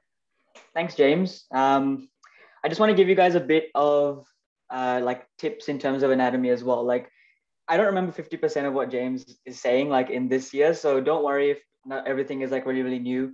There's a lot of different topics like, you know, the ligaments and all the different mini like perforating arteries and things like that, which you don't need to actually remember. It's just getting a big sort of general picture idea and also being able to get all your different clinical relevance points and being able to link those to the relevant anatomy. As long as you can understand the clinical relevance in the context of anatomy, you should be okay. But we will be going over more complicated, so going down the arm as well in the the rest of the weeks. But I'm hoping that for now, we'll be able to have a bit of a change in pace and go to a bit of physiology. If you guys have seen the slides, it's a very short section. So let me just share my screen. It shouldn't take too long. Oh, I think screen sharing is disabled, James. I can't seem to be able to screen share. Yeah, one moment. Hold on. Yeah, no worries. I'll jump in for a second there as well and just say, yeah, as Jaden was saying, this is like, I can remember how intense anatomy was to start with, especially. It's like a brick wall. And then you slowly get used to having your face pounded in by you running into a brick wall at first. And slowly you start to make headway into the brick wall. So it's something that just takes a bunch of repetition. When you're walking around, just sort of think like, oh, can I feel things? And that's what you'll build as you're going through. Also, obviously, yeah, this is a bit of a long session because we're introducing you to anatomy and James is doing his beautiful upper limb stuff. But yeah, just trust yourself, be kind to yourself. This is very intense. It's a lot of information. And as Jen was saying, like, you probably won't remember or need to remember a lot of what is going on. It's just getting more familiar with the stuff that's really high yield, really important, and sort of actually can start to make a bit more logical sense to you as you repeat it over and over. All right, thanks. That is unless you want to become an anatomy professor at Monash University, then you might need to know everything. But if you just want to become a doctor, at this stage, this is all you need to know. So just changing pace and going into a bit of physiology, I'm going to be taking you through Introduction to Motor Systems. The lecture itself is also quite short. I think it is roughly half an hour to an hour long if it's the same from last year, but most of it is just the lecture kind of going into sort of the personal stories and things. So it's not actually that long if you think about it. I think you guys might have Michael Luang, I think, who was the professor, but I'm not sure if that's the same this year. Anyways, the topic is very short, so I'm going to try and keep it as quick as possible. In terms of the definition of motor control, it is basically the information processing part of it. So how does your central nervous system, so your brain and your spine, how is it able to get the signals through to your musculoskeletal system, which James was pretty much talking about right now? How is it able to control all the different contractions and relaxations of muscles to give you coordinated movements and skilled movements? So we're going to be talking about, there's all sorts of different things happening. There's sensory inputs that you can get from your environment. For example, you have a cup in front of you and you want to pick that up. That's your eyes are sort of taking in that information. And then you have some sort of processing and planning that happens in your brain to try and coordinate that movement to go ahead and then grab that cup and then bring it closer to your mouth and drink. So that's the motor output. That is sort of the general idea that we're going for. I think in the lecture also, you do go into a bit about the cortical areas. So I believe that this will be coming up in the next couple of weeks. So I'm not going to go into it in a huge bit of detail, but there are different areas of the brain that are responsible for motor control as well as sensory input. Of course, we're going to be focusing on things like the primary motor cortex, the supplementary motor cortex, and so on with the next slides. Here's also just a very big picture overview of all the different parts of the brain that are involved. So this is the right image if you can't see my cursor. So there's all sorts of different parts of the brain that are involved. Even at this stage of like year 2, we haven't learned about all the different parts of the brain. So don't be worried if this is really, really foreign to you, but it just shows you how complicated the process is and how many different parts of the brain are actually involved. So it's not a simple process is the main idea of that slide. Now, this is probably, I'm not sure if this was covered last semester again, because I'm kind of new to this group, but I feel that you should have covered a bit about the divisions of the spinal cord as well as just the nervous system. You might be aware of the central nervous system, peripheral nervous system, and then you have things underneath peripheral nervous system. They're all sort of interlinked. They're not actually as separate as they look. But today we're going to be focusing on the motor division. All the bits that have asterisks on them will be stuff that we cover later on. So our focus is just on motor. And just a bit of terminology as well, which you might be familiar with. Whenever I say efferent, I just mean the nerves that are having some sort of motor function or motor capacity. And afferent is things going back up to the CNS, and that's going to be your sensory information. All right. Also, if there's any questions, James or Kyle or anyone else, please let me know because I can't see the chat for some reason. Okay, let's go into the motor neurons. So we know, you might remember from sort of anatomy back in semester 1, you look at the cross-section of your spinal cord. And there's all sorts of different parts. You have the gray matter and the white matter and so on. The motor neurons are within the ventral horn. That's going to be this sort of, like if you were to take a cross section, it's usually the largest section at the front, and that's called the ventral horn, which is gray matter. Now, this is not going to be a static picture. If you look at the bottom diagram as well, you'll see that in certain areas, for example, if we're talking about the upper limb, in the cross section you take that is near the upper limb, you might see that the ventral horn is much larger. Same goes for the lower limbs, because you require a lot of motor control in those regions. So therefore you need to house more motor neurons, which means larger ventral horns.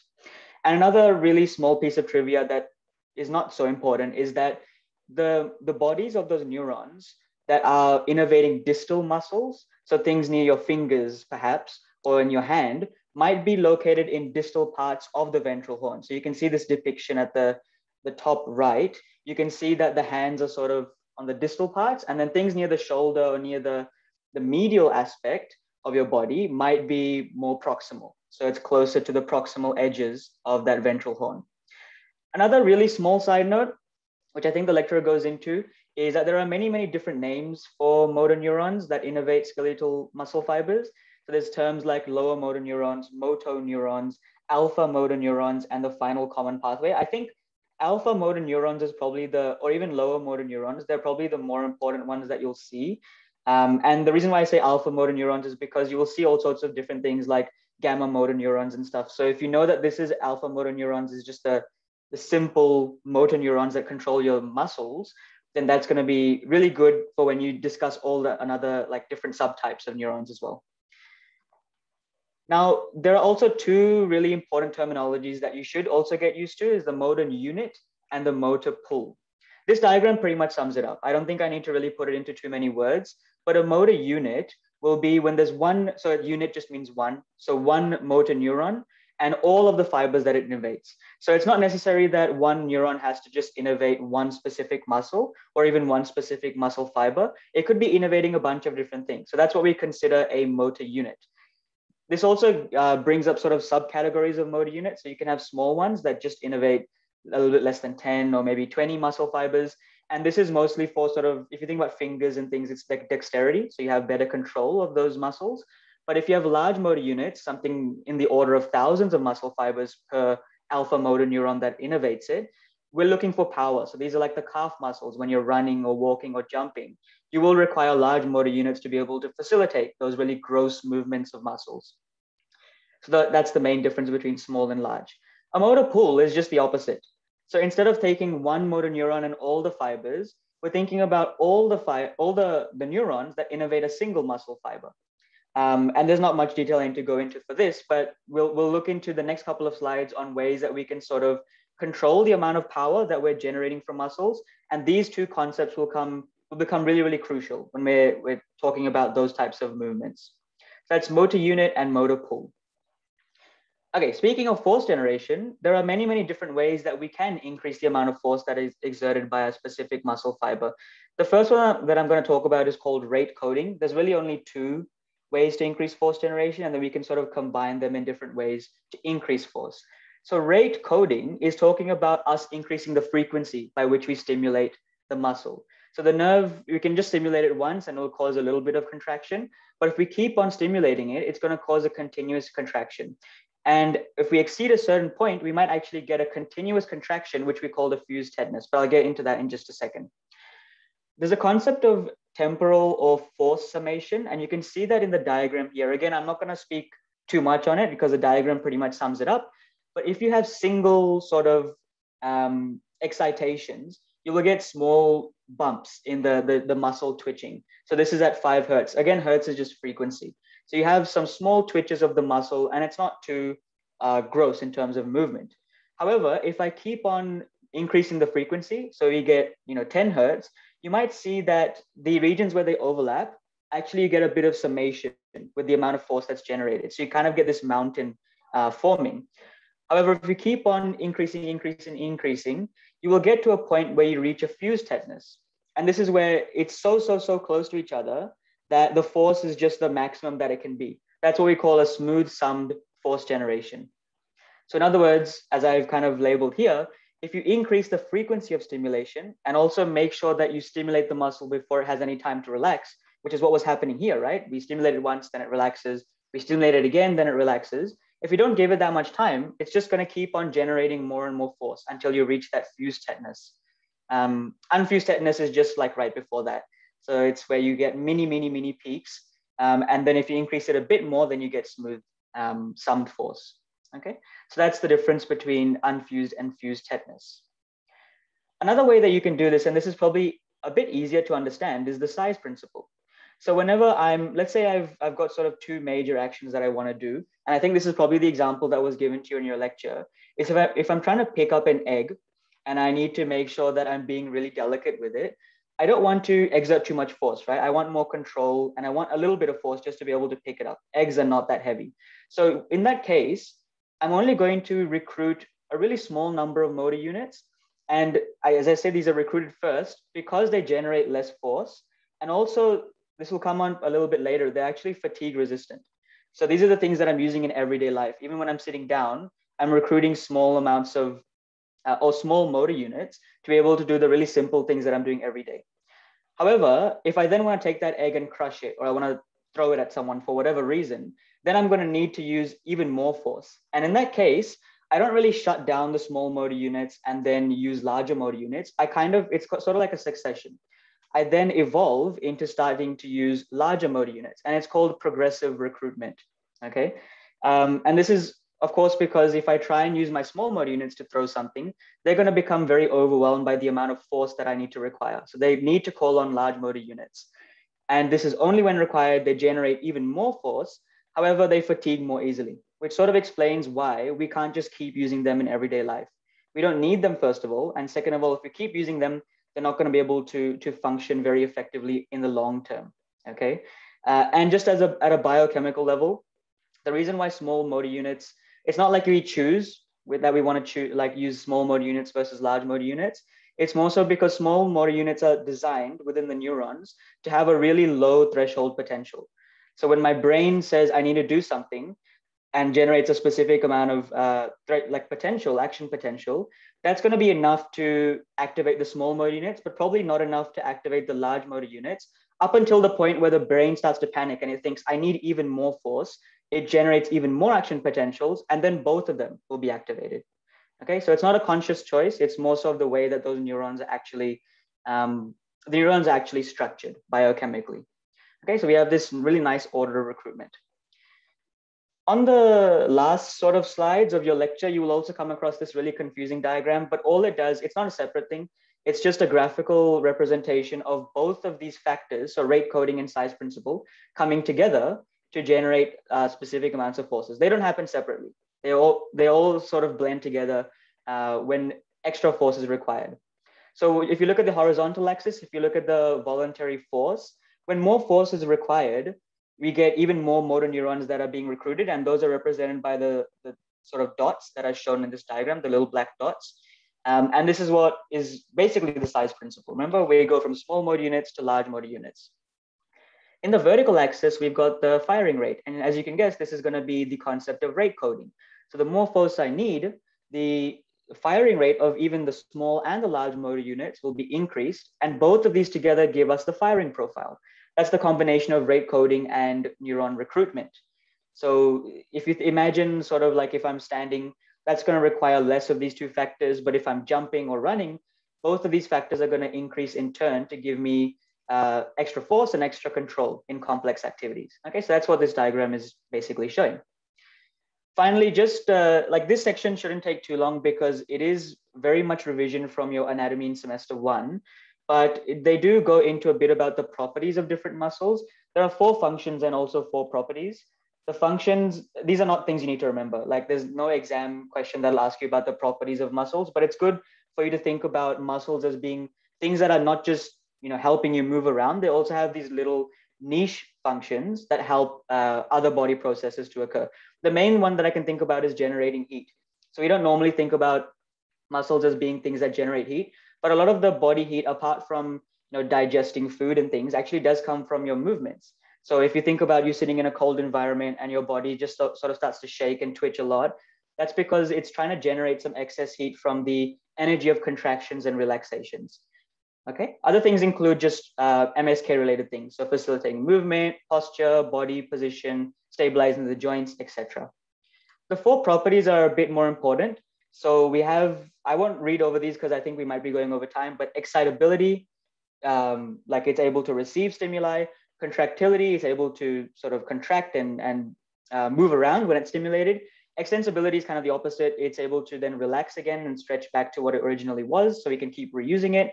And elasticity is, again, the recoil, so it goes back to its resting length. So they're all very interrelated, sort of in a very specific order. You don't need to remember the terms at all, but it's important to understand. And then finally, again, everything will be covered in semester 1 anatomy. So if you want to look back on those slides from PSPlatypus, feel free. We have skeletal muscle, smooth muscle, and cardiac muscle. Of course, in MSK, we're focusing on skeletal muscle. You will come across a lot of smooth muscle and cardiac muscle when you go over cardiovascular system, so we won't discuss that now. But major features of skeletal muscle are, if you look at the histology slides and at the sort of microscopic level, all the fibers will be in parallel. And that's what allows us to have sort of directional movement, so we can contract in specific directions. They're all striated, and we'll go into why they're striated. Well, I think we would have gone over it, why they're striated last semester. And they're involved in voluntary movement. So your brain can actually sort of control all this stuff consciously.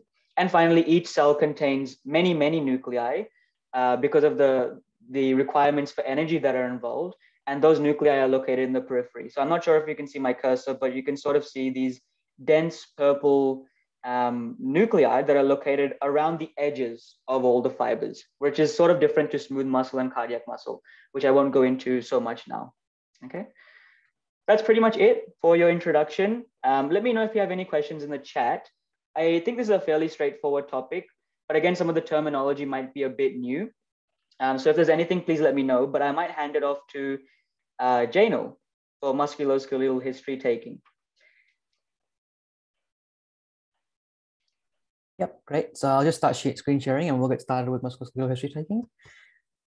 All right, is my screen visible for everyone? Yeah. Perfect. So we're basically going to be going through the semester 2 of clinical skills, which I hope will be your favorite topic for this semester, because unlike with anatomy and physiology, there won't be too much linking with how to actually interact with the patient and figure out what's going on with them. In this topic, we're going to be talking about how we can actually go from taking general questions from last semester with history taking, and then adding on some more detailed questions to figure out what could be going on with their muscles and even their bones. So we'll start off with, first of all, some context. What is a systems review? Because this whole set of slides is about systems reviews. They're basically an additional step in our medical history taking process, which allows us to figure out more about the systems that can be affected by a particular condition that the patient might have.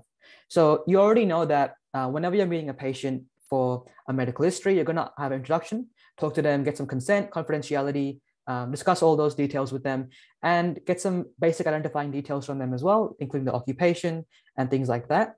And then you move on to the history of presenting complaint, where you talk about what their presenting complaint is and grab a little bit of information about that, the where, the when, the quantity, quality, and so on and so forth, and the beliefs, impacts, concerns, expectations.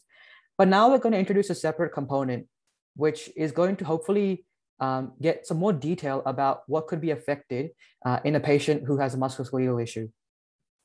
And so with systems review, we're going to be asking questions which are much more specific than earlier, and they're going to be specific to body systems. And then once we finish that, we're going to be talking about the rest of the medical history with, past medical history, family medical history, so on and so forth. And just to give you a bit of, a clue about what's going to be going on with year 1 and year 2, in your first year, you're going to be learning about systems to do with musculoskeletal system, nervous system, cardiovascular system. But in second year, you're going to be learning a lot more onto that. And when you learn all these different systems, you're going to be then have this ability to be able to ask different questions that can narrow down your diagnosis. And so you're going to go from asking very vague questions in semester 1 to hopefully figuring out in a bit more detail what's actually going on with the patient. So the purpose for this whole systems review is asking these additional questions when you suspect a particular system is affected. So you would only ask a musculoskeletal system review if you think there is something going on with that. You wouldn't really ask it unless you wanted to be very sure that you wouldn't really ask it for any other reason, really. And you're asking very closed questions. So you're not having open questions where there's a lot of room for discussion. You're usually asking questions like, do you have any pain? Do you have swelling? So very closed yes or no type questions. And then you can ask them more about descriptions of that a bit later on as well. You're trying to screen for particular symptoms and then link those symptoms with a diagnosis. So we'll talk about how that will happen later on. But in terms of the general process, what initially happens is you have your history of presenting complaints. So for example, your patient might have shoulder pain. And then from there, you might start developing a little bit of an idea of what's going wrong. So whenever someone has shoulder pain, you might think, what's affected? Is it the bones, the muscles, the ligaments, the bursae, the nerves, anything else? But of course, just knowing that the shoulder pain isn't going to get you any definitive answer, which is why the systems review questions are going to build on that and narrow down your diagnoses. And hopefully you'll end up with something which is a lot more refined. And you won't have one particular answer, but you'll at least have a shorter list which you can work from, and by doing investigations or other things from there. So in terms of the history, what you're going to be asking for musculoskeletal history, which is going to be the same for your upper limbs and lower limbs, is asking about pain. So things like, have you been experiencing any pain recently? Then you're doing the WWQQ, and BICE for that. And then you'll ask about swelling. So you'll ask if have you noticed any swelling around the joint, stiffness, asking about stiffness around the joint. In particular, you want to ask with stiffness, when is that stiffness getting worse? Because it's particularly important with arthritis to ask, do you have morning stiffness? And if you're trying to figure out if it's osteoarthritis or rheumatoid arthritis, you'll normally find the patient says that osteoarthritis becomes better with movement. And also that with osteoarthritis, it normally lasts for about 30 minutes or less in the morning. Whereas rheumatoid arthritis is something which lasts for an hour or more in the morning and takes quite a while to, I guess, become a lot more sort of easily movable with that joint. You also want to ask about loss of motion. You don't want to use those words there again because they're a bit of medical jargon. You want to ask, can you tell me about how it's impacting your movement? So asking very understandable questions like that. You ask about loss of function as well. So is there anything that you're no longer able to do with your hands or legs, or is more difficult to do with loss of function? With deformity, again, you don't want to use that word there because it can be a little bit offensive. You want to say, does it look a little bit different? Has it changed in appearance? You want to ask about weakness as well in that area. So you might say, has it made your hands or fingers feel weak? Do you feel like you've lost strength? For example, they might not be able to open a jar anymore, or they might not be able to grip things or lift things anymore. So that's sort of what weakness is alluding to. Instability is also, you're asking, do you feel like your knees are giving way? Does it feel like your arm is going to come out of its socket? Things like that. Changes in sensation, you want to ask, have you had any changes in the sensation? Like, and you want to maybe quantify that or give more description for that. Say, have you had any numbness there, any pins or needles there? And sort of word your questions that way so that's understandable for the patient so they can have a frame of reference to go against. And then you want to ask about systemic features, which are things like fever, fatigue, and weight loss. So you might just ask, have you generally felt unwell at all? And then if they say yes, maybe, or no, even ask about, have you had any fevers recently, any weight loss recently, or any fatigue recently? And again, you can memorize this in any way you want to really, but if you want a mnemonic, here's a quick one that I put together yesterday. Basically, you want to remember pain and the two S's, swelling and stiffness, so PS2. And then you want to remember the losses of motion and function, so the L there. Deformities is important, and weakness is also important. And then you want to remember to include the instability, changes in sensation, systemic features there as well. And if you're ever stuck about how to actually phrase what you're saying to the patient, I've also got this little slide up here, which you can refer to. It's sort of trying to avoid medical jargon. So it's trying to avoid using those terms that are given there of pain, swelling, and stiffness, and loss of motion, and trying to put them into more easy to understand terms for patients who are coming in to try and describe what they have. Finally, in terms of additional considerations, you also want to keep in mind that you want to ask a couple more questions to the patient that can help you figure out a bit better, I guess, what's going on with them. So one thing is handedness. For example, if you figure out that a patient is right-handed and they've injured their right arm, it's probably due to some sort of trauma they might have done with their right arm or some sort of movement they've done with the right arm, the dominant arm. Whereas if it's in the opposite arm, maybe it's not so much to do with that. Mechanism of injury obviously is going to be very important.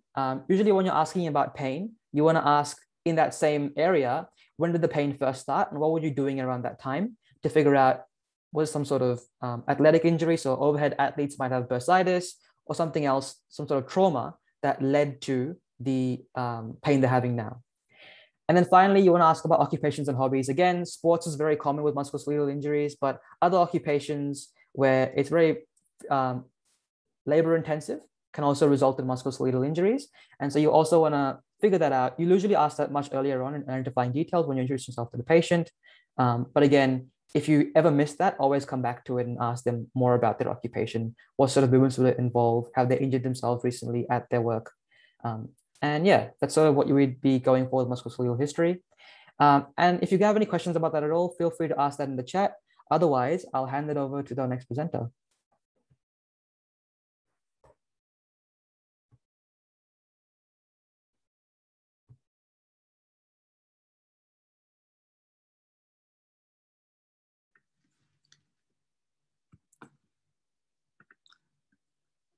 Thank you, Janelle. I will just share my screen.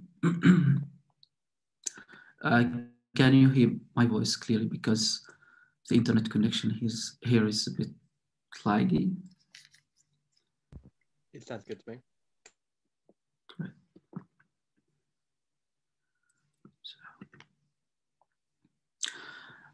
So now we're gonna talk about population health. Before we start, population health is part of public health. Like in first semester, we learned HKS, and this semester we're gonna learn population health. Population health, like some students might struggle with it, or it's not difficult at all, but it might be a little bit boring. But you better like it, because public health, you will learn public health in every semester, every year, until you graduate from mid school. So before we start, here's a bit of terminology. First of all, health. Health can be defined as a state of complete physical, mental, and social well-being, and not merely the absence of disease or infirmity. And in order for us to define population health, or what's the purpose of population health, so we have three purposes. First of all, it improves health, and it reduces health inequalities. Finally, it focuses on the entire population rather than individuals. So population health is about data and analyzing this data, using this data to solve health problems. And population health consists of two parts, or two important tools. We have epidemiology and biostatistics. Epidemiology is the study of the disease, or the study of the distribution and determinants of health and disease in populations, and using this distribution to solve health problems. And the other part is biostatistics, which is the data analysis around all of this, around epidemiology. Today, we're going to focus more on epidemiology, or the first part of population health. And in upcoming weeks, we go through biostatistics, sorry.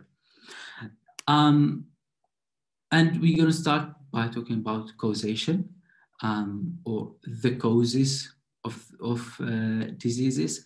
So causation is something that either alone or in combination with other things can produce an outcome, and in this case, diseases. And it's very important when we study population health to know the causation, or in order to analyze the data, because when we know or determine the cause of diseases, we can prevent these diseases. We can choose the correct diagnosis for them, as well as treating them pretty well. And we have two terms when we talk about causation or causes. We have sufficient cause and necessary cause. It might be tricky, like sometimes I get confused between the two terms, but with some examples, things will be clarified more. So sufficient cause means the factors that when they are present, they are enough to result in a disease. Like the presence of this factor is enough to result in disease. However, necessary cause, like disease never present when this factor is absent. So when this factor is not present, the disease must not be present also. So for example, we have TB, tuberculosis. So the exposure to the bacteria, the Mycobacterium tuberculosis, is necessary for this disease. Like no one can get tuberculosis without being exposed to Mycobacterium tuberculosis. But is it sufficient for the disease? Does the exposure sufficient for the disease to be occurred?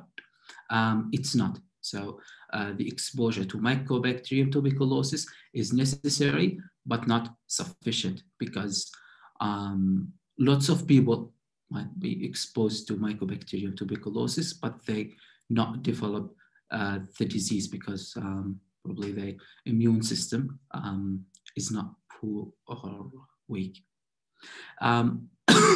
Sorry. Another example, smoking. Smoking is not necessary nor sufficient for the development of lung cancer.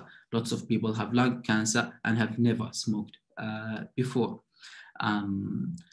Also another example, Ebola, where the cause of Ebola fever is Ebola virus. So Ebola virus is necessary and sufficient cause of Ebola virus. Another example is Down syndrome. Having one more 21 chromosome is necessary and sufficient cause to get Down syndrome. And then we have Bradford Hill criteria for causation. We have 7 criteria, and the most important one and the one we need to focus on is temporality. I forgot to mention that when we consider the causation, the cause must become before the effect. Like the cause of the disease must become before the disease. In order to consider this, this is a causation, it must become before the effect. So the temporality means, does the cause precede the effect or come before the effect? And the other things we can figure out from its name. So plausibility, is the association consistent with existing knowledge? Then we have consistency, have similar results been shown in other studies. Strength, the strength of this association between the cause and the effect, dose response increasing, does increasing the cause increase the effect? And reversibility, the removal of the cause, does it cause the removal of the effect or decreasing the effect? And finally, strength of study design. We have many types of study designs, and these study designs determines the strength. We'll go through study designs, I think, in week 4, and we have them here for, like the most like strength, the best studies that can be used as evidence are meta-analysis and randomized control trial, as we can see here. Then we have a risk factors. So most of the diseases around the world have more than one cause, and therefore we refer to these causes as risk factors. Like I think it was 70%, more than 70% of deaths around the world caused by non-communicable diseases like hypertension, diabetes, high blood sugar, and high cholesterol. And all of these are preventable diseases, like by some simple changes in lifestyle. For example, we can prevent these non-communicable diseases from happening, or at least control these non-communicable diseases. So it's very important to know the risk factors of these diseases in order to control these diseases, and then we will get much lower deaths around the world. So risk factors can be defined as factors that are associated with disease, but not causal. Like a number of these risk factors might cause or increase the chances of getting these diseases, and they can be predisposing, like age, genes, sex, previous infections, like some disease might go just in females or in males, enabling or disabling low income, poor nutrition, inadequate access to healthcare. We have precipitating risk factors, exposure to a disease agent, and finally reinforcing risk factors through repeated exposure, environmental conditions, or physical stress. And now we'll go to the math thing. So we use this assessment or risk factor assessments help us to determine a number of things to figure out a number of things about these diseases, the percentage of the affected population, how much risk like a certain population have this disease. So I think you need just to know the formula of this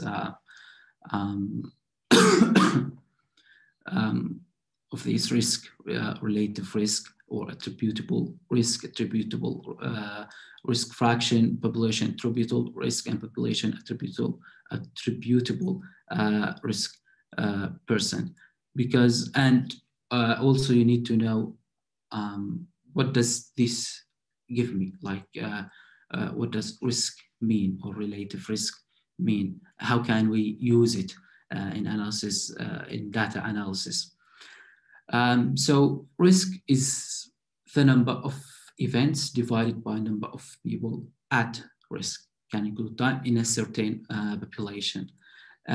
Relative risk is the risk in exposed population divided by risk in unexposed population.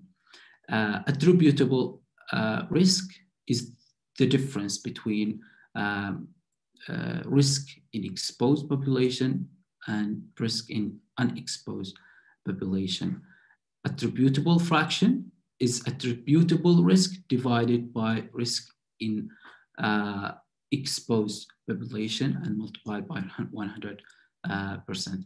So the difference between risk in exposed and risk unexposed divided by risk in exposed. Population attributable risk is the difference between total population risk and risk in unexposed population.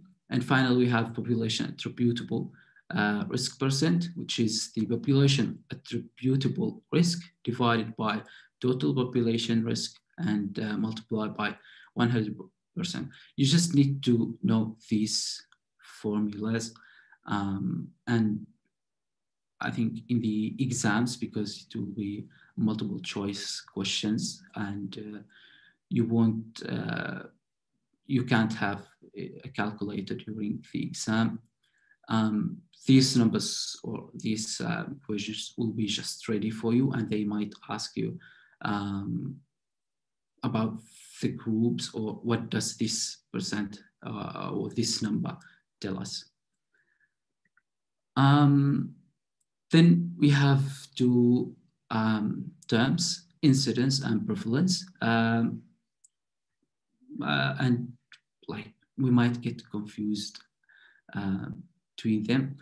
But as you go through, you study and apply them, especially in ICLs, you'll get the difference between the two terms. So incidence is the rate of occurrence of new cases in a given period in a specified population. So it's incidence means then just the new cases of a certain disease or certain condition during a specific period of time in a specific population. And it's used to measure acute conditions and one with high mortality rates. Some also, it might also be called the attack rate. And the population size may change in this period of time. However, prevalence is the frequency of existing cases in a defined population at a given period of time.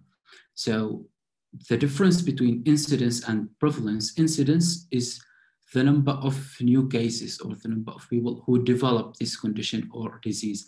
However, prevalence is the number of the frequency of people who already has the disease in a certain time. And it's useful to measure chronic conditions.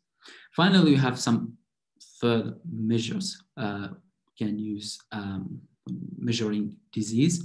Mortality, which means death, and it's a measure of the number of deaths in a population period time. We have case fatality, which is deaths within a particular disease. So number of deaths of these particular diseases divided by the number of people affected by this disease. We have morbidity, which is a measure of who is living the disease or who has the disease. And finally, we have personese, which is a measure of time at risk for all people that contributed to this study. This one is used in studies to help analyze the data. And that's all I have today. Thank you so much, and I hope everything was clear.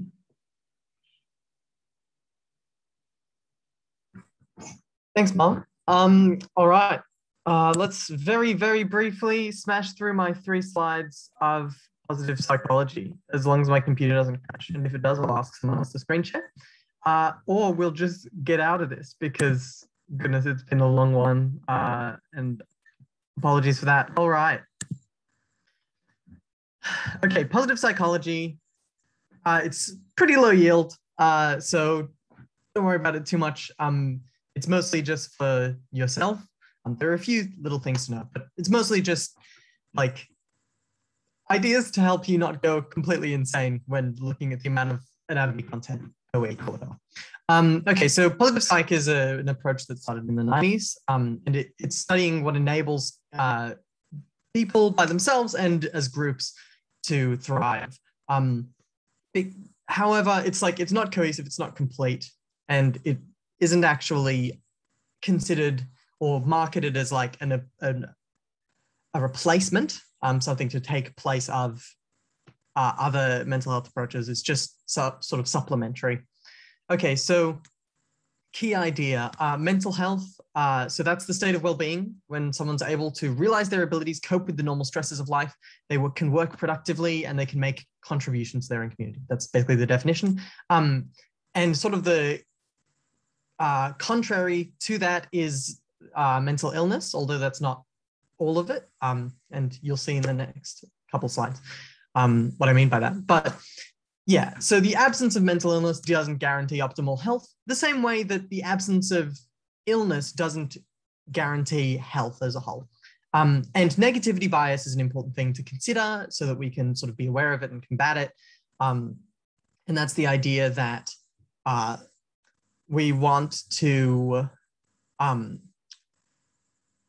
we have an evolutionary prerogative for feeling losses and negative events much more heavily, much more strongly than we do experiencing relatively equivalent positive events. So losing $5 feels substantially worse. I think there's a Veritasium video that says that it's feels about twice as bad. So losing $5 feels as good as maybe gaining feels as bad as gaining $10 feels good. It's a bit hard to articulate, but basically we hold on to negative things more, so it's important to be aware of and try and combat. Well-being, roughly equivalent to the concept of happiness. Well-being is subjective, and you can't, just because someone looks like they're doing well, doesn't necessarily mean that they are doing well. Hedonia versus eudaimonia, so that's the hedonic versus eudaimonic well-being that we discussed, or joy, or those sorts of things that we discussed last semester. So hedonia is that idea of sort of joy-seeking, sex, drugs, and rock and roll kind of vibe. It's not great, especially in the long term, for sort of trying to find long-term pleasure, because it's sort of this just going for dopamine hits. And can, some aspects of it can potentially even be self-destructive. Whereas eudaimonia, that's the well-being from meaning, and that's good. That's what we want. So trying to find sort of purpose, meaning, those sorts of things, they help us. Yes. All right. So for optimal well-being, this is a life pro tip.